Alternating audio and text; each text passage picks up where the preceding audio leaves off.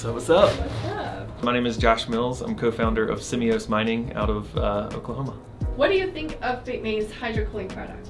Oh, I think they're amazing. I think it's definitely the future, coming from someone who's done air mining up to this point and heavy in the operation side, and being the person to actually do the deployments and get these things running and keep them running. Hands down, bar none, best way to go. We'll never go back to air mining. Hydro is the way. Are you convinced to start a hydro-cooling mining farm? Yeah, absolutely. Uptime, and it takes away the headache. I mean, when we were doing air mining at scale, we're running around replacing fans all day, PSUs, and just constantly chasing our tail. Having something that gives us our time back, that we can continue to build forward as opposed to going backwards, is a massive advantage that we're excited to take on. What are some notable benefits of hydro-cooling technology, do you think? I think it's weatherproof. It doesn't matter what's going on outside, you're able to run.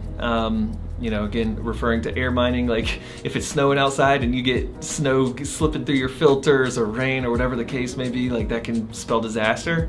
So I think it's how smooth they run in any condition, and less moving parts means less replacing parts. So it's just efficiency across the board. What do you think of the performance and operations of the Space data center? Oh, it's ideal. It really is, and the density is absolutely amazing. Seeing that every single square inch from ceiling to floor is taken advantage of, and again, it's autonomous. These things run extremely well on their own. They're not high touch, and from an operator's perspective, that's a dream.